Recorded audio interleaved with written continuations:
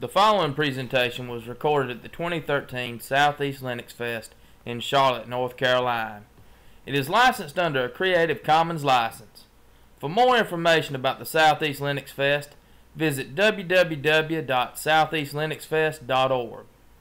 The SouthEast LinuxFest would like to thank the following diamond sponsors in 2013 for helping make these videos possible. Okay, well, I'm John Rose, and I'm here sort of with the Fedora project, although I'm not exactly speaking on behalf of the Fedora project today. Well, I am, but not in this talk so much. I've been thinking a lot lately about things like where stuff comes from. I'm especially interested in where innovative technologies come from. The project I work with sort of prides itself on leading and developing new innovative technologies. And thinking about that in terms of governance, I'm curious about what sort of things go into creating an environment where innovative stuff can happen.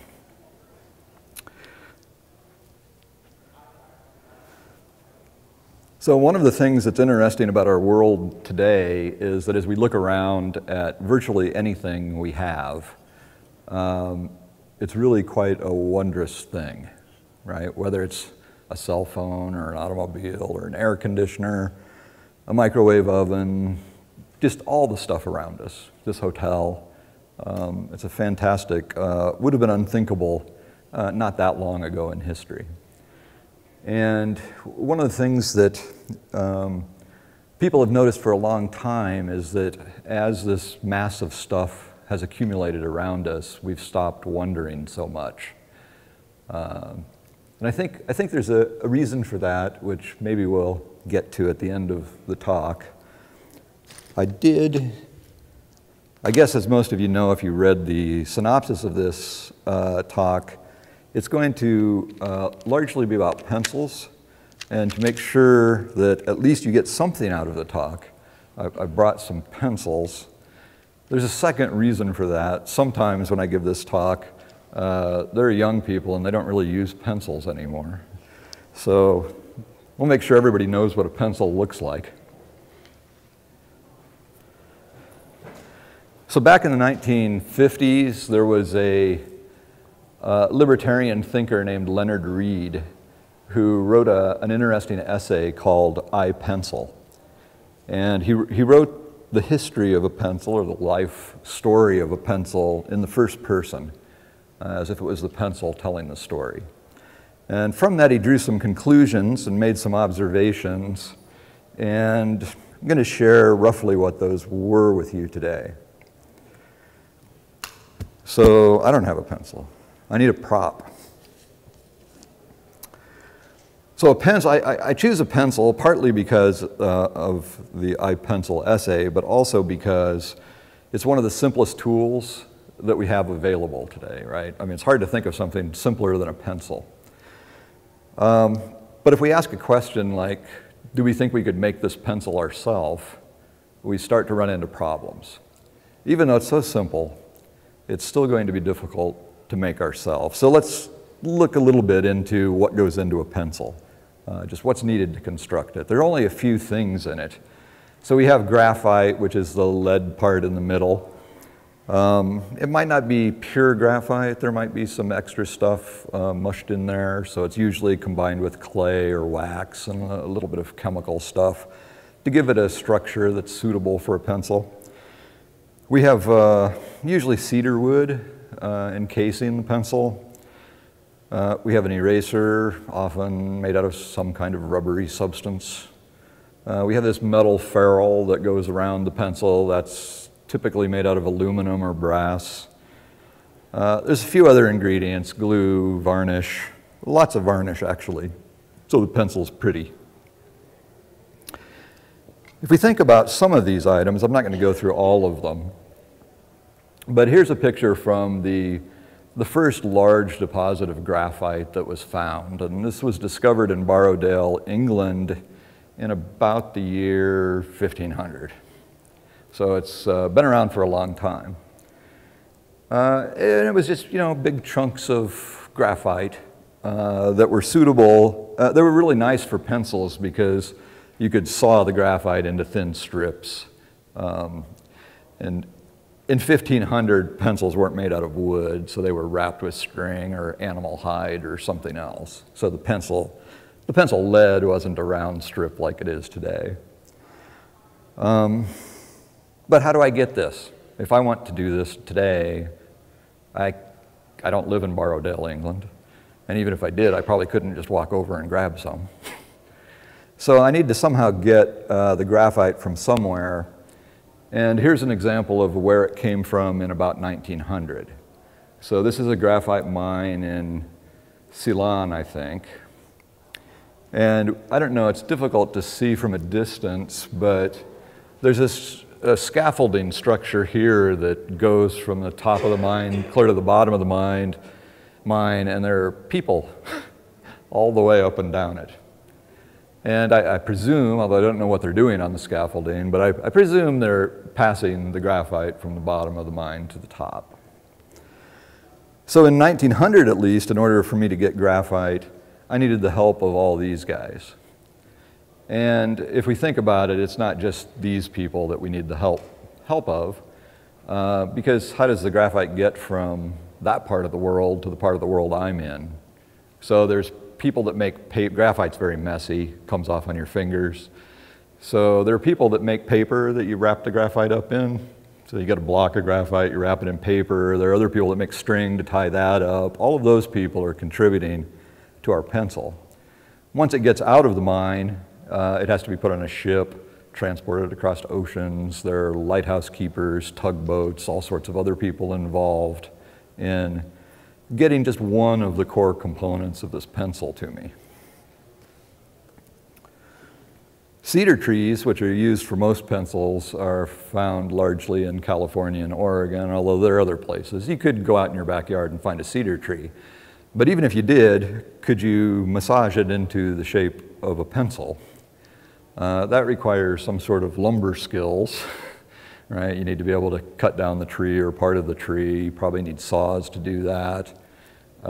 You need to form the lumber into some sort of usually intermediate sort of form, which goes off to a mill.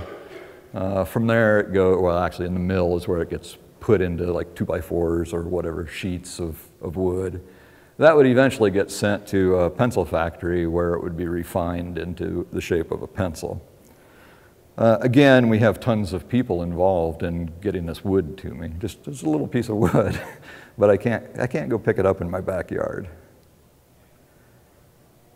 The tip, which I mentioned, we usually think of it as being made out of rubber, comes from rubber trees somewhere else in the world. This picture, I think, is from Thailand. And so some other people need to find these trees. They need to tap them. You'll see little baskets on the sides of the tree. Those collect the latex that drips out. That latex has to be, again, somehow packaged, shipped for our use. Rubber isn't quite enough for the pencil eraser because rubber doesn't actually erase anything. So you have to mix it with pumice or some other kind of abrasive substance to get something that actually is useful as an eraser. So again, we have gobs more people involved in making it possible for me to, buy this pencil for a few cents. The ferrule is made out of metal, so we have forging involved. How many of us know how to do that? Right? We need to melt down whatever kind of metal we're going to use for this, shape it into the proper structure. Another task that's difficult for most people to do, and often is just something none of us know how to do. So some observations about this. I'm going to skip where glue comes from. So I'm stopping at the metal work. But some observations. So one is that the production of this pencil involves millions of people, really. And I mean, I'm only touching the tip of the iceberg of the people who have a hand in making it possible. Right, all of these people need to be fed when they're working. They drink coffee at work. All of that stuff has to be produced other places. All those people are actually helping to make this pencil as well. So an interesting question to me is we're talking really a massive community of people working to produce a pencil. And how does that community ever get formed? We'll see that it isn't exactly orchestrated from some governing pencil body, right? It's happening outside of that. It may not quite be spontaneously formed, but it forms in a mysterious way. And another interesting thing about this community is it's kind of loose and unstructured. So some components of the community may be like, enemies of other portions of the community. So you may have, situations where some of the people producing one part of the pencil would actually just go to war if they ran into somebody else also contributing to this pencil. So we get cooperation that kind of goes above national boundaries and tribal rivalries and all of those kinds of things. Part of the reason for that is going to be that these people don't know that they're cooperating with each other.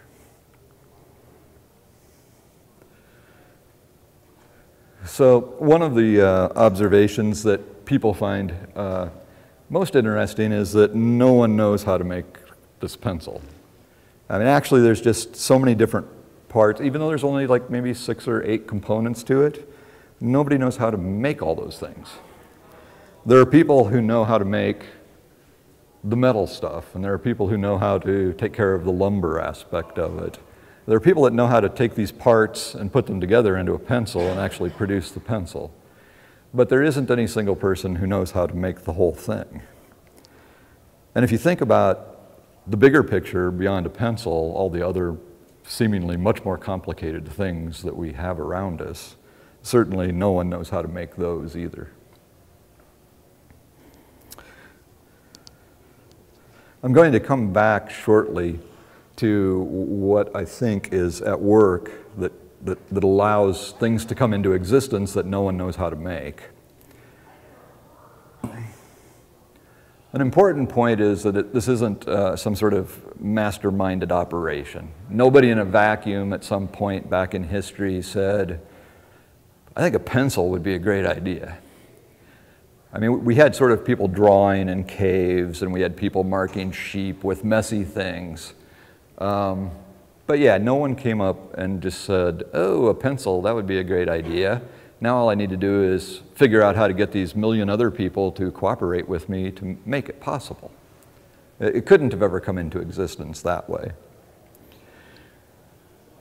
So from the chaos of all these other people doing all these different things, a pencil popped out of it, as did your iPhone if you have one, or all the other, your microwave oven, all the other stuff we have around us. To me, maybe the most curious observation about the pencil is that while we have billions of them manufactured and we have millions of people somehow involved in producing them, making them possible, no one is doing that because they want to have a pencil. I mean, if you think about it, I mean, the people making the ferrules, they're doing metal work for whatever reasons they have to do metal work. It happens that they do something that's useful to somebody who wants a pencil, but they're not doing it for them. And they're certainly not doing it because they want a pencil. The people cutting down trees in California and Oregon, not because they want pencils. Even if you think about the guy who runs the pencil company, he's not doing what he's doing because he wants a pencil, right? He's kind of good at business, so he's running a company. Pencil just happens to be what they make. So the takeaway here is that everybody, the millions of people that we've identified as being, having a hand in making pencils possible, they're all doing what they're doing for their own reasons. We don't know what all those reasons are. We sort of know abstractly what they are, but we don't know specifically what they are. So I want to make a small digression here, and my digressions sometimes aren't that small. There's a guy named Matt Ridley who does a talk called When Ideas Have Sex. And you should go look this guy up. The talk is short, maybe between 15 and 20 minutes. You'll probably want to watch it more than once if you watch it the first time, because it's a really, really good talk. And he looks at the same sort of stuff from a slightly different angle. And his talk kind of begins looking at what happened, asking the question, what happened between the Stone Age and now that changed this fact? In the Stone Age, all the stuff you had around you, you made yourself. So you knew everything about it. You knew how to make it. You knew what it was for.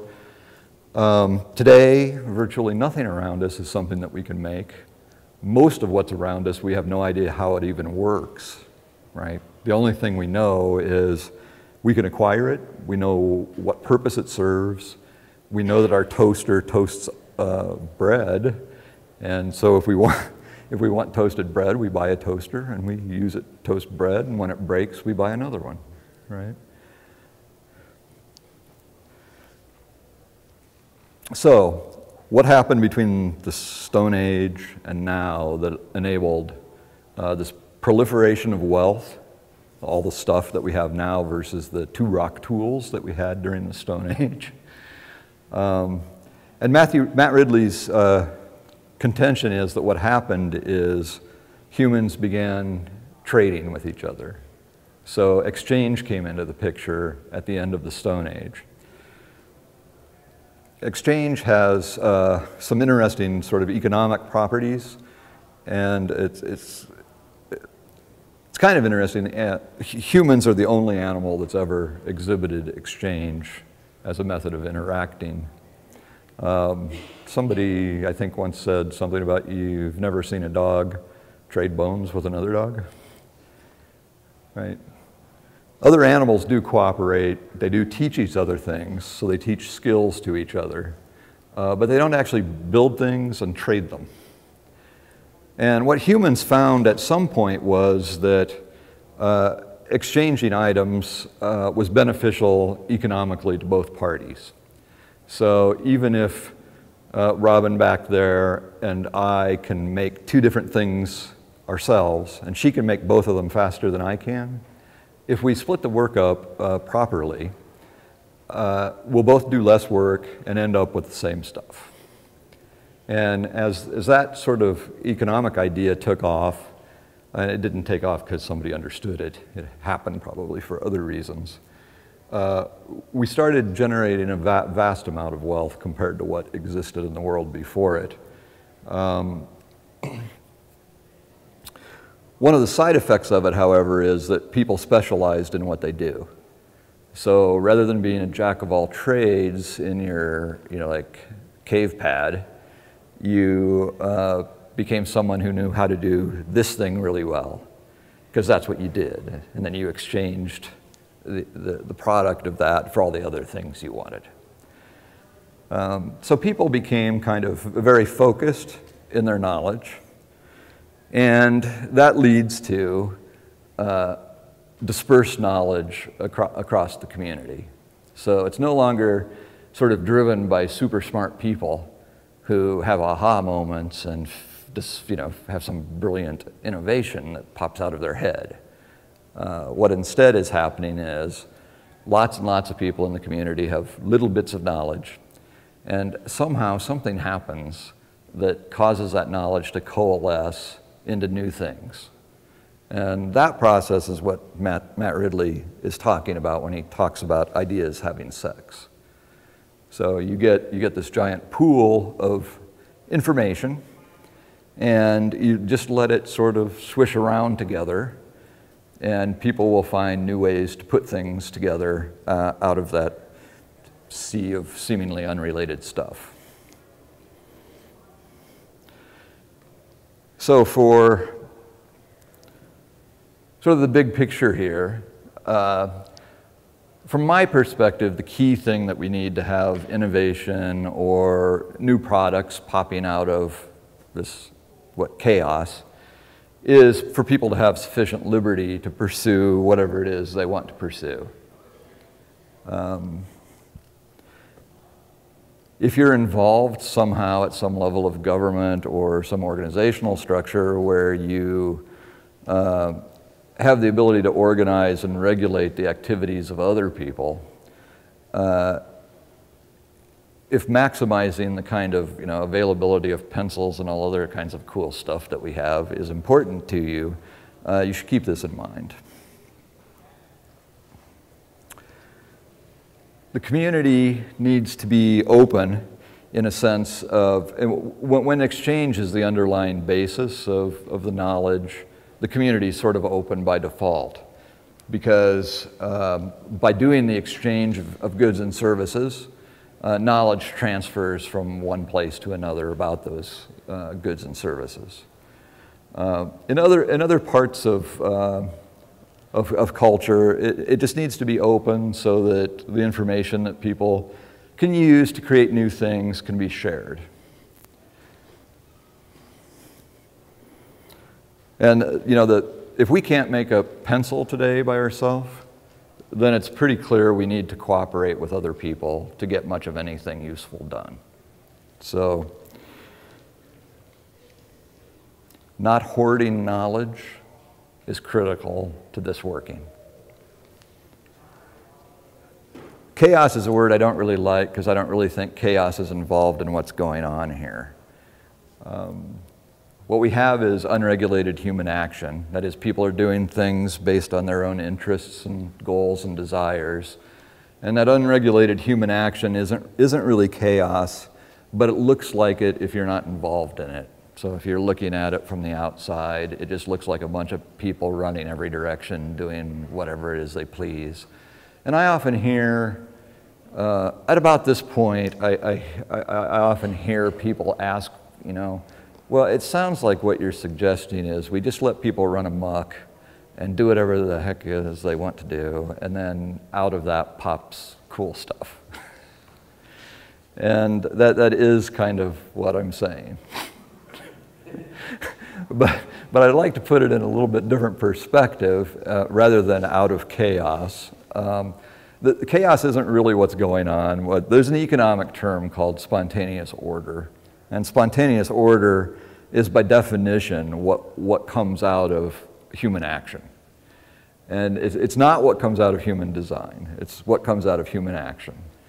And if we think about that, well, one of the coolest things that's ever happened to human beings is the development of natural language. Where did that come from? Human action, right? People just do it. By interacting with each other, by doing the things they do, they naturally developed some sort of way to communicate with each other. We've tried. There's no board of directors that said this is the language, this is how it's going to work. We have some special languages, like programming languages, that aren't natural. We don't usually communicate. We sometimes do communicate that way, but most people don't. There are some artificial languages that humans have tried to create to replace natural languages. Those have been failures.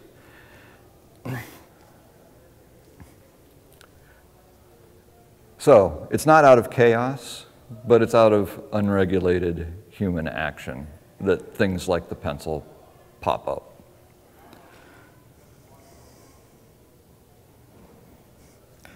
So things I'd like to encourage, and this is a little bit thinking about the consequences of these things in terms of governance bodies, and by governance bodies here I don't necessarily mean open source project governance bodies. It could be actual governments at various levels. It could be other sorts of institutions or organizations you're involved in. But one of the things I think we should continue to encourage is just for what I'm calling contributors here, and that sounds a little bit open source project-ish, but I don't really mean it that way. Anybody who's contributing to whatever sort of organization or society, we want to continue to encourage them to scratch their own itches, because that's really where innovation and stuff comes from. Contributors don't have to be individuals. A lot of what I've been talking about makes it sound like I'm only talking about single humans at a time, but it doesn't have to be that. A corporation or a philanthropic organization, those things have their own itches to scratch too. They sort of, as a group, decide what those itches are, and then they pursue whatever they think is, appropriate to pursue, to facilitate achieving whatever goals they have. So those are contributors also, and they should be allowed to scratch their own itches in as unfettered a way as possible. Encourage toleration of difficult contributors. This one is, in a way, pretty sort of open source community-ish, because when we think about the community that creates the pencil, it doesn't interact in a way. I mean, even though we have like little blocks of animosity between groups of people that are involved in producing the pencil, they don't actually have direct communication with each other. They're probably not even aware that they're both contributing to the existence of the pencil. So they don't really cause problems in the development of pencils. In other sorts of communities, and it's not just open source communities, but in any communities that have sort of direct online communication with a broad group of contributors, we do run into problems with difficult contributors, and I'm being as polite as I can about what is a difficult contributor. The typical response I see from organizations is try to get them to change, which almost never happens. And when that doesn't happen, try to get them to go away. And from my perspective, those aren't really, it's fine to try to get them to change. I have no objection to that. Some people will come around. Trying to get them to go away, I have a problem with, because if they really are contributors, they're actually helping us achieve the goals that we want to achieve. And I'd like to find a solution to deal with the problems that they cause that doesn't involve asking them to go away. And so what instead I would like to do is ask the people who aren't difficult contributors to be the ones to take care of the problem. And if you, I'm sure all of you are members of online communities, all of you have probably seen ridiculous threads pop up in forums or on mailing lists where people just go on and on and on, attacking each other, and it gets very unpleasant. Almost always there are a few sort of instigators. So they seem to be instigators. They're the ones that are always involved in these things. But there's also a bunch of people that are involved in every one of these threads that I've seen who aren't, viewed as difficult contributors. They're offended by what the first person said, and they want to react to it. They feel they just need to react to it because that person did something bad, and you don't want to endorse it, and sitting by silently can be thought of as endorsing it. But I think that's what they should do.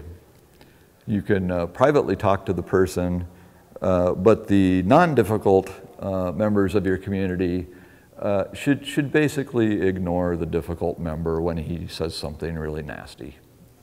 And he won't continue for hundreds of posts if nobody responds to him.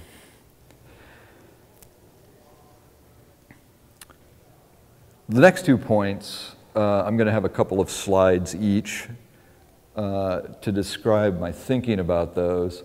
Resource allocation is a hard problem. It's always going to be a hard problem.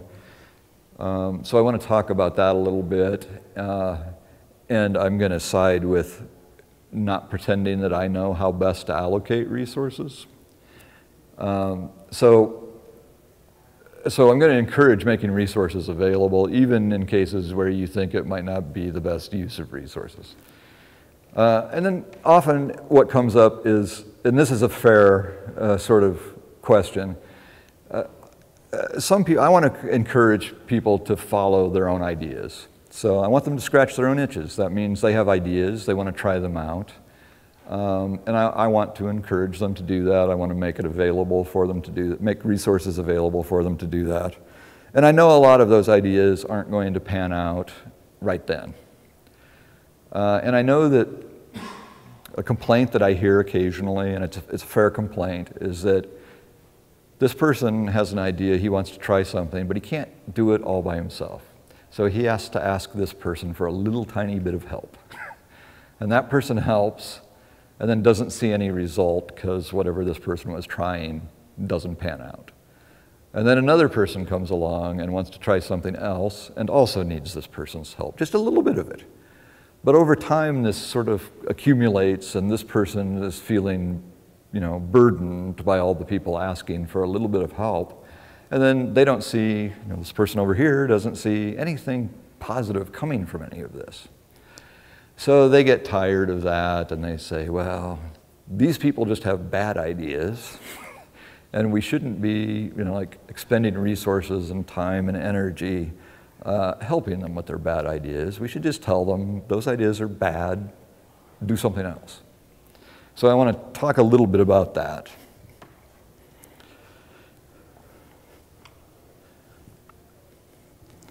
So what do we do with resources? Well, everybody who's ever had any sort of control over any resources knows that there are times when somebody has to decide, and if you're the one with control, it's going to be you, how to make use of resources. So if we have a resource, we have 5 units of this resource. This person wants to use those 5 units for one thing, another person wants to use those 5 units for something else. We can't let both of them do it. So somebody has to make a decision. And I'm not really interested so much in that case, because in that case, you just have to make a decision. I will say I think whatever decision you make will be wrong. So just, it's not your fault. But I'll explain that a little bit. So in a lot of cases, though, humans, at least a lot of humans, have a tendency that's probably learned to conserve resources that they have. So you don't want to, end up without being able to feed yourself. So you save for a rainy day. And all of that gets ingrained into a lot of us. So even when we have a lot of a resource, or we have a renewable resource, or we have a resource that for a lot of purposes can be thought of as being unlimited, we still tend to try to hoard it a little bit. And if we think somebody wants to use it for some ridiculous thing, we think, well, maybe a couple of years from now something much more important will come along that will need this, so let's just save it and tell this person no. So I asked the question, what happens when the wrong people decide how to use resources? The answer to that's going to come in the next 2 slides. I'll just say that I think no matter what group decides, it's the wrong group of people. And if you think about who knows what in this world at this point, there isn't any group of 10 people that has sufficient knowledge about whatever it is they're doing to actually make these kinds of decisions intelligently. I mean, they'll do the best they can, but the small fraction of knowledge they have about what the actual processes are, what the potential benefits are, is so small that there's really not much hope for good decision making in this area. So I want to go back to the Borrowdale mine for a minute. Now remember, this was 500 years ago, roughly.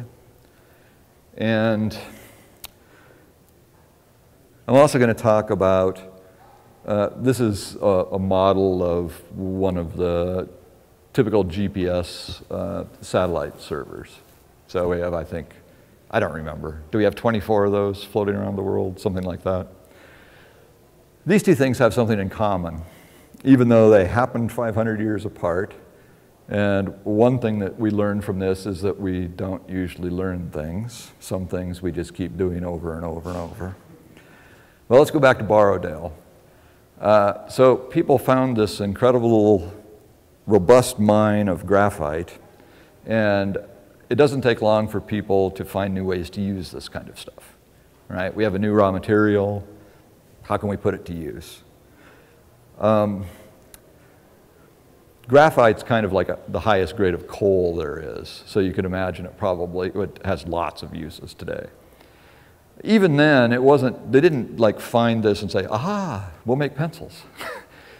What they discovered very quickly was that they could improve their cannonballs by lining the mold for the cannonball with graphite. And once that was discovered, the Crown decided to put armed guards at this mine so that other people couldn't take the graphite and use it for some other reason. And later on, when they thought, well, there's going to be a period of time here where we don't need more graphite, but we don't want people using it, we don't want to have armed guards, watching it all the time, they just flooded the mine so people couldn't get in and get the graphite. Some decades went by where people who really wanted the graphite for things like pencils went ahead and found ingenious ways to steal it from the mine, despite the armed guards and the flooding. But for, I think, 40, 50 years, this resource was sort of prohibited from civilian use as best as they could at the time. And we fast forward 500 years, and I'm going to give you my history of satellite GPS stuff. It may be slightly off from the truth, right? I'm not a historian. But the way I understand this happened is in the mid to late 50s, Sputnik was launched.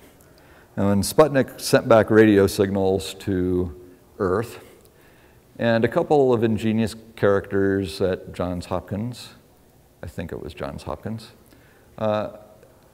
asked themselves the question, can we use these radio signals somehow to figure out where Sputnik is in space? And so what they did was they concocted some crazy-looking mathematical formulas, and they took radio signals and the Doppler effect and combined them, and were able to pinpoint where Sputnik was from snooping on the radio signals. They published this, right? Good, open knowledge people that they were. And somebody else with knowledge of another sort of program that maybe wasn't widely known at the time noticed this result and was interested in it.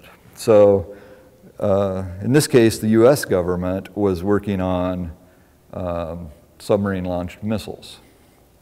And while they were working on that, they had a problem. They knew they had a problem, and the problem was if a submarine goes out and sails around the ocean for a couple of months, it's hard for it to launch a missile directed at something when it no longer knows where it is.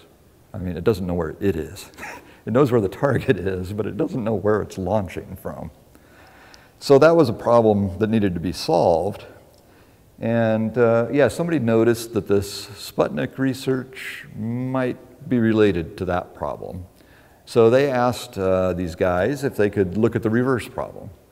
Could we, from space, pinpoint where something was on Earth? And of course, the interest in doing that was they wanted to know where the submarines were so they could launch much more accurate missile strikes. I don't know, 30 years went by. These researchers got hired into the program to do the research that led to all of this. And over about the next 30 years, this technology, which we now know is immensely useful to humans in general, was unavailable for civilian use. So it was hoarded by another government. I think in the early 80s, the then President of the United States declared this technology a public good, and over the next decade or so, it was made available for civilian use and commercial use. That was, I think, fully implemented in 1994, so we've had less than 20 years since it was made available to the public, and you can probably, at least people who are older than 20 years old, can think of all sorts of amazing uses that this is being put to now. So finding Starbucks by touching your phone a few times was not possible in 1990. Right? Having your car talk to you and tell you where to turn next to get to this conference hotel was not possible then either. So what went wrong here? In both of these cases, 500 years apart, we have governments that hoarded resources that were actually very useful in many, many different products and services that people like to consume. And what happened was, I'm not going to question the motivation of either of these governments. They were acting on the knowledge that they had to make the best decision they thought they could about what to do with the resource they controlled. But the end result is the same over and over and over through history when this kind of hoarding takes place. So small groups of people, at least since the Stone Age, have such imperfect knowledge about what something is useful for that they really can't make intelligent decisions about what to do with it.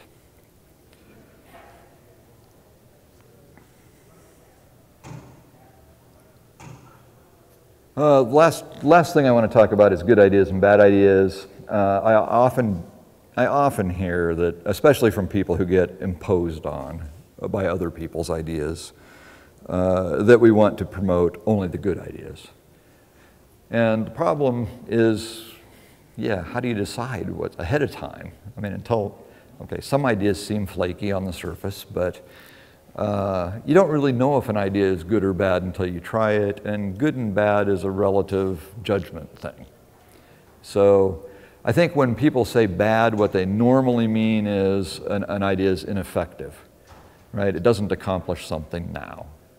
Lots of ideas, however, accomplish things later in life, right? So they sit around in the pot of ideas that Matt Ridley says have sex periodically through history.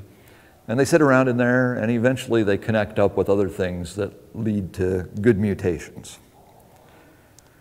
So here's an example of something that probably most people would think was a bad idea. I mean, you need to know when it happened, but this is like an attempt at a flying machine modeled after a bat. And we've probably seen shows on the Discovery Channel and whatnot now where we know enough about the mechanics of bat wings that this is pretty a ludicrous thing to try to do. And even if you didn't know that stuff, it looks kind of crazy.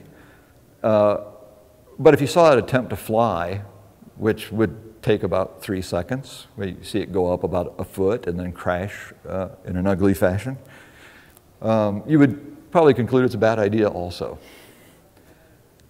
Now, probably everybody here has seen pictures of guys from the 1800s, late 1800s, early 1900s, with feathers duct taped to their arms, and they're running off the top of a building or the edge of a cliff. And, it just has bad idea written all over it, right?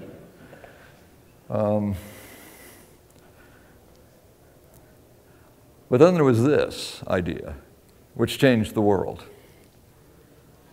And how is it different from those bad ideas we just talked about?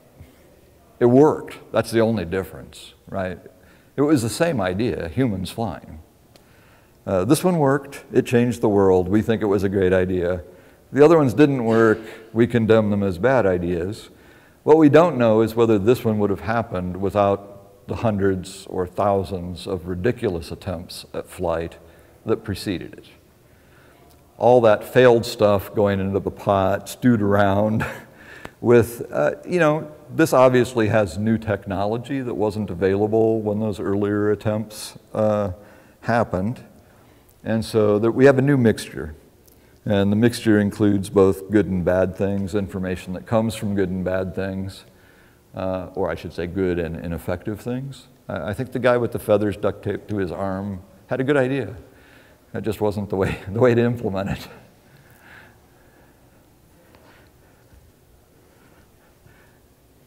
So I'm kind of the opinion that I will agree that I do think there are some bad ideas.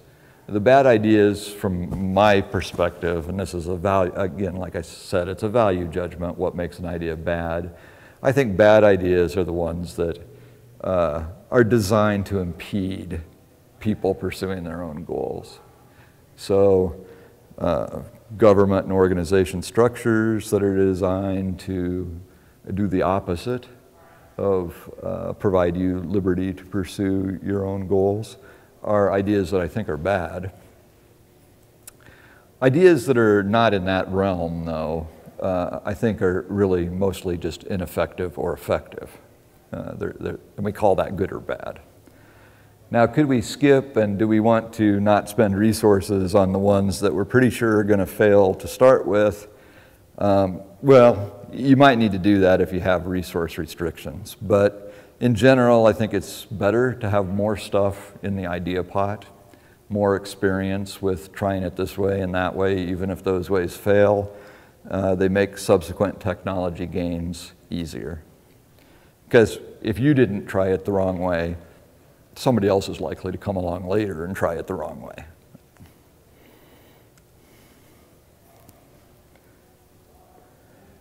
So back to this quote.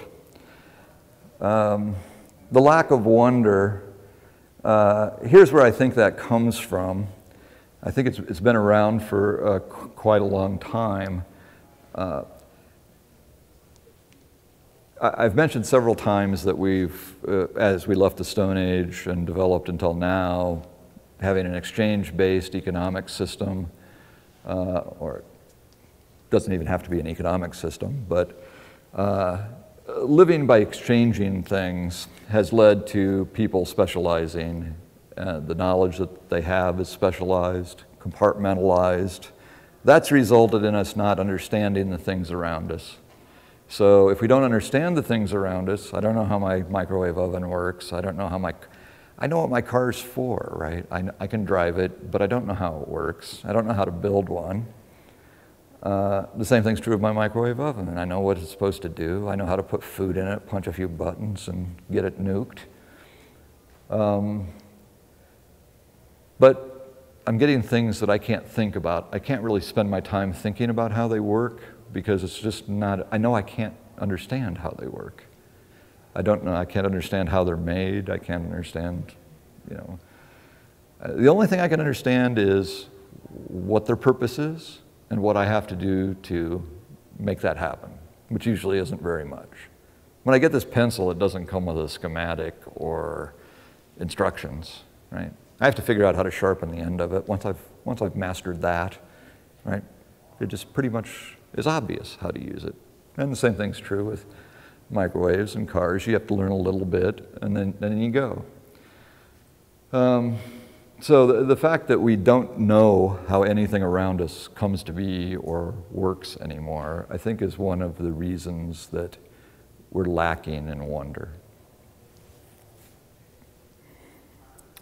So I hope, thanks for coming, and I'd like to thank Self for inviting me back. Are there any questions?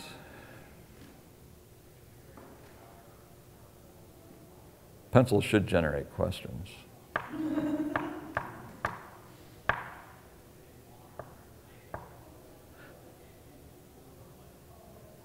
Okay, well, thanks for coming.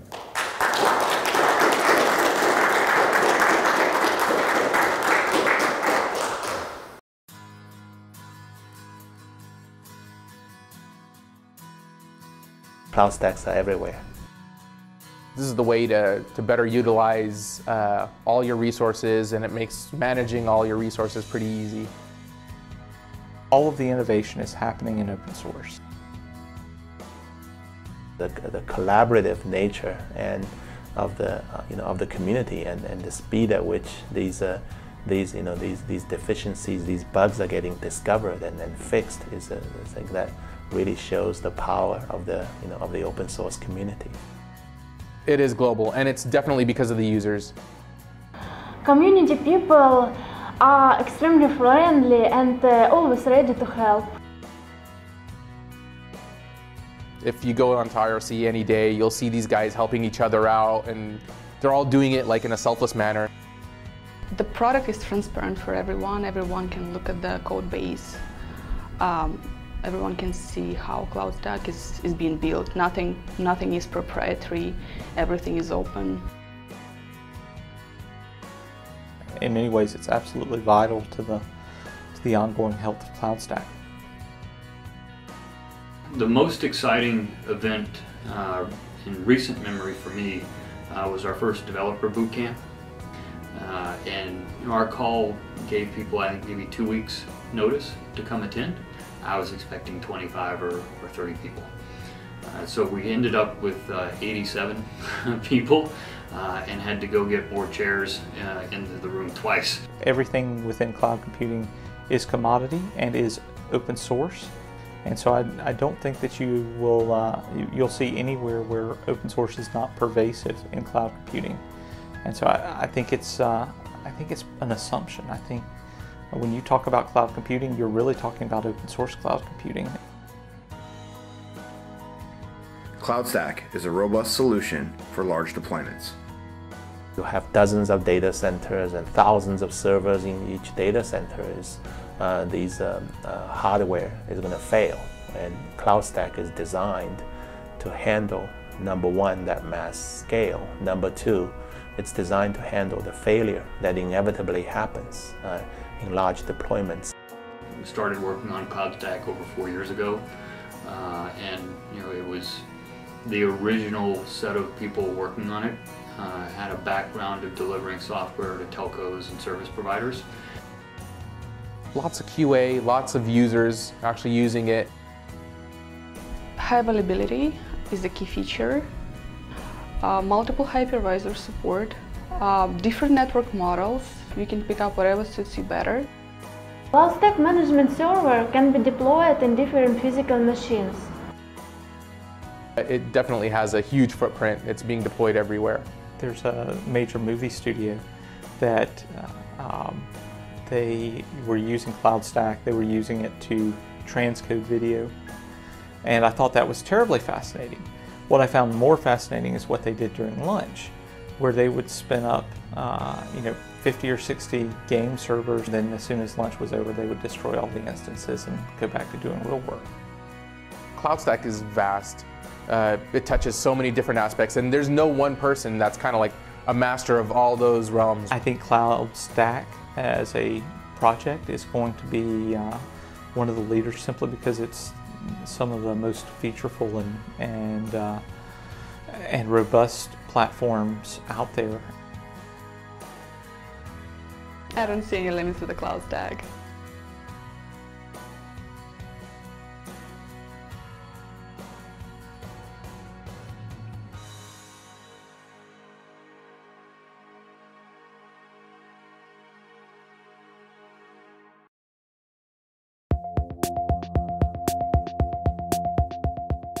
When we created Asterisk over a decade ago, we could not have imagined that Asterisk would not only become the most widely adopted open source communication software on the planet, but that it would impact the entire industry in the way that it has. Today, Asterisk has found its way into more than 170 countries and virtually every Fortune 1000 company. The success of Asterisk has enabled a transition of power from the hands of the traditional proprietary phone vendors into the hands of the users and administrators of phone systems. Using this power, our customers have created all sorts of business-changing applications, from small office phone systems to mission-critical call centers to international carrier networks. In fact, there's even an entire country whose communications infrastructure runs on Asterisk. Digium has always been about creating technology that expands communications capabilities in ways that we could never have imagined. And that's part of what's game-changing about Digium. Today, we're doing it again, this time by introducing a new family of HDIP phones that extends control of the user all the way to the desktop. The launch of these new products represents the next phase in Digium's history of innovation. These are the first and only IP phones designed to fully leverage the power of Asterisk. When we first discussed our expectations for building a family of phones for use with Asterisk, our requirements were pretty simple. We asked the team to build the phones such that they were easy to install, integrate, provision, and use. I think you'll soon agree our engineers have delivered on that goal. User feedback is validating that when it comes to operation with Asterisk-based systems, including our own SwitchVox-based product, these are the easiest to use, best integrated, most interoperable products on the market today. The Digium family of phones will initially include 3 IP desk phones, uniquely designed to complement any Asterisk or Switchvox-based solution. These phones are different for a number of reasons. First, they're exclusively designed for use with Asterisk. Secondly, we've made it really easy to auto-discover and provision the phones. Next, we've made it easy for the phones to access information inside of Asterisk, allowing tight coupling between an application and the phone. Additionally, we've created an applications engine that allows users and developers to create and run their own apps on the phone. And finally, we've done all of this at a very compelling price point. At Digium, we're always thinking of ways to give our customers the best value in business phone systems and also give them the power to create their own solutions for any communications challenge. We'll continue to push the boundaries, not only to make Asterisk cooler, faster, and more technologically feature-rich, but to make Asterisk and VoIP communications even easier. And together, we'll change the way the world communicates. Again.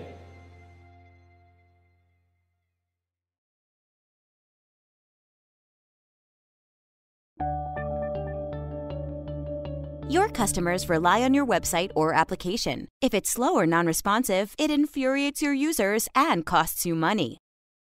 Keeping your business-critical systems humming along requires insight into what they're doing. Your system metrics tell stories that can reveal performance bottlenecks, resource limitations, and other problems. But how do you keep an eye on all of your system's performance metrics in real time and record this data for later analysis? Enter Longview, the new way to see what's really going on under the hood. The Longview dashboard lets you visualize the status of all your systems, providing you with a bird's-eye view of your entire fleet. You can sort by CPU, memory, swap, processes load, and network usage. Click a specific system to access its individual dashboard, then click and drag to zoom in on choke points and get more detail. Comprehensive network data, including inbound and outbound traffic, is available on the Network tab, and disk writes and free space on the Disks tab, while the Process Explorer displays usage statistics for individual processes. The System Info tab shows listening services, active connections, and available updates. Adding Longview to a system is easy. Just click the button, copy the one-line installation command, then run the command on your Linux system to complete the process. The agent will begin collecting data and sending it to Longview. Then the graphs start rolling. Use Longview to gain visibility into your servers, so when your website or app heats up, it stays up.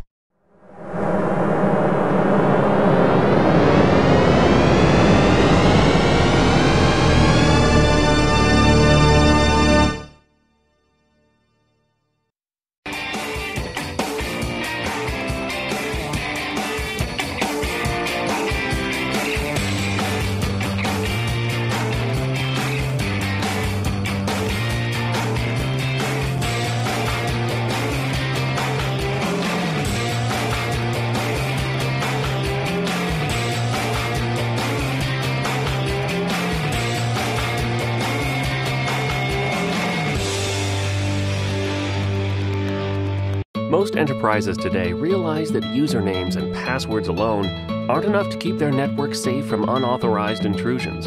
That's why two-factor authentication has gotten so popular lately.